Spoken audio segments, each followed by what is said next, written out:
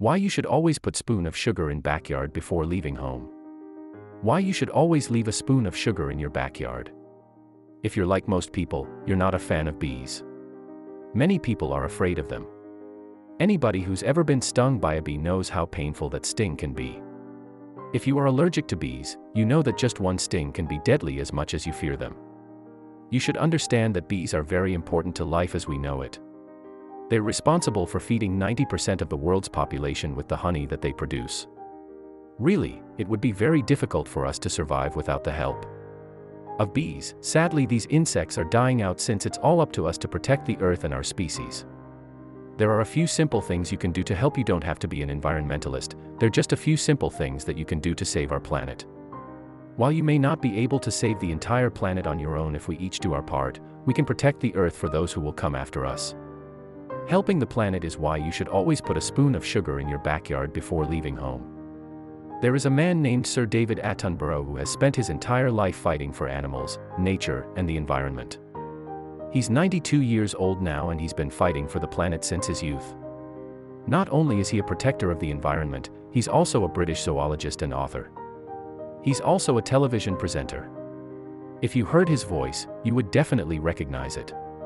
He's a living legend with a message that everyone should hear. Attenborough has a Facebook page, and he's used it to warn the public. He created a post that read, if bees were to disappear from the face of the earth, humans would have only 4 years left to live. That's a very scary thought, and it's something that we should take seriously. He's not the first person to issue this warning either, but he believes it is his duty to tell us. According to Attenborough, it's not just honey that we get from bees. Bees also pollinate close to 1/3 of the food that we eat today. In his Facebook post, he wrote, in the last 5 years, the bee population has dropped by 1/3. This is a dangerous number, and something needs to be done now before that number continues to decline. Fortunately, the situation is not hopeless. There is something that we can all do now, and it's pretty simple.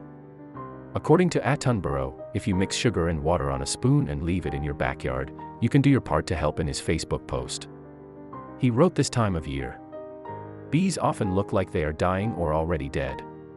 However, they are far from it. Bees can get tired quickly if they don't have enough energy to return to the hive to rest up. They can be swept away if these are tired. Bees in your home, the sugar and water solution will revive them.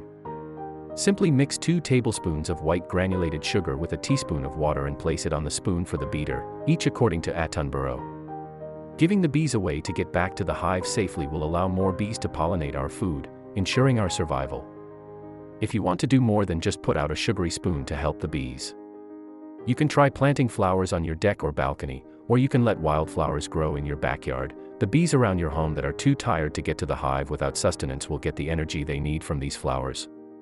Not only will they help with pollination, but they'll be able to leave your home healthy so that they can do the job that nature has assigned them to do.